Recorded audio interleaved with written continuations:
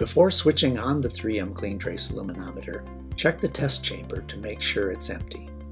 It is highly recommended not to leave used swabs in the chamber after use. Leaving used swabs in the chamber may damage the equipment.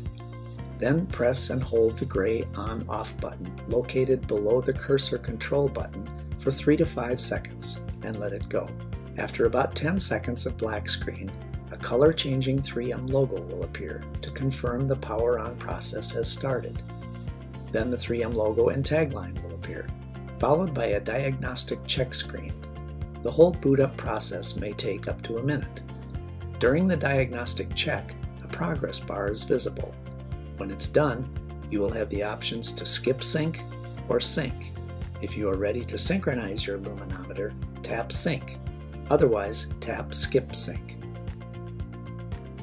When you get to the login page, select the default user if your username is not showing up in the list of users. Then tap Login to log in. If your username was already set up through the 3M Clean-Trace Hygiene Management software, you can select your username by tapping Select User and then tapping your username, in this case, Bay Lopez. If the PIN code is enabled, enter your 4-digit PIN number and tap the checkbox in the lower right corner. You may request the default user's PIN code through the online support form or through your 3M representative. After you've signed in, you will be taken to the LM1 software homepage. The homepage displays the list of assigned sample plans and unplanned test. You may now start a new run of a sample plan or start a new unplanned test.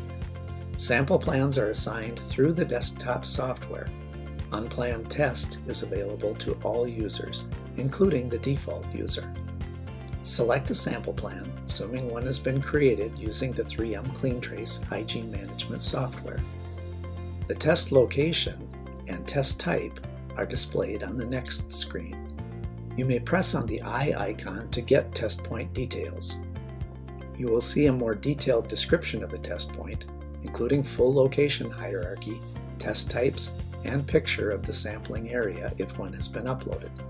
Tap the picture to make it larger. Tap it again to minimize it.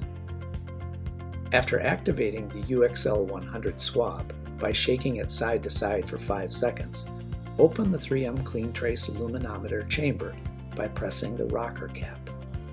Insert the activated 3M Clean-Trace test sample into the chamber, making sure the handle of the test swab is at the top of the chamber. Then release the rocker cap to close the chamber. Press the Start button. The progress bar will show you when the test is complete. Once the test is completed, you may press the comment icon. Press Add Comments and you may select any comments that apply, such as New Chemistry Used and New Crew. Comments are preset from within the software. Selected comments will also appear on the results report in the 3M Clean-Trace software. If you have a fail, follow your correct SOP to re-clean and re-rinse the surfaces. We recommend retesting once a corrective action has been followed. Insert the swab and tap Retest. After the test is completed, remove the swab from the chamber and go to the next test point. Then, open the chamber by pressing the rocker cap and remove the test swab. Follow the instructions for disposal in the 3M Clean-Trace test instructions for use. If the test swab is left in the chamber for 30 seconds, an error code will be displayed, followed by an audio alert. Other types of tests can also be performed. For example, visual inspection. For visual inspection in test types, select Visual Inspection. After evaluation of the surface, select the appropriate result. For example, Fail. You may also press the Add Comments icon and tap any comments that apply, such as Surface Not Cleaned and Debris Present. Comments are preset from within the software. Then click OK. As with ATP testing, you may decide to retest once a corrective action has been followed. Press Retest and select the appropriate result. Then go on to the next test. At any point, you can go to the result page, tap the middle tab at the top, and review the tests you have taken recently, along with their results. Test results are color-coded: green for pass, red for fail, and yellow for caution. The display also includes other details associated with the test point. Please note that unplanned tests are not color-coded, as no pass-fail values are defined for them. To display results with a failed test status, tap Failed Tests. To display the most recent results, tap Last Test. To display results for the selected sample plan, tap Sample Plan. To display additional test results, tap the scroll down or scroll up arrows, or simply swipe up or down on the touchscreen.